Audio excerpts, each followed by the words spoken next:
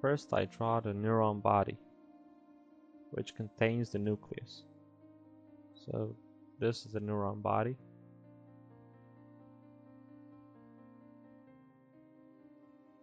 And this over here is the nucleus.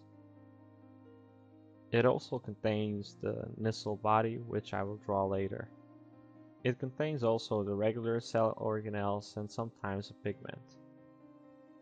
Dendrites are protoplasm extensions of cell body.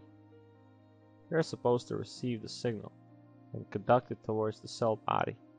The place where they receive the signal is called the synapse. To learn about the synapses, please watch next video. Another protoplasm extension, an axon, starts here with a thick origin. Then it gets thinner and continues on with approximately the same radius till its end. Right around it there are glia cells that protect it, and all together is called the nerve fiber.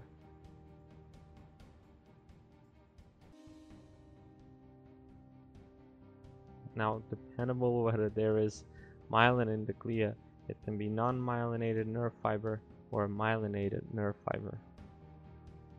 And just to write it down, the nerve fiber was glia plus axon. Okay.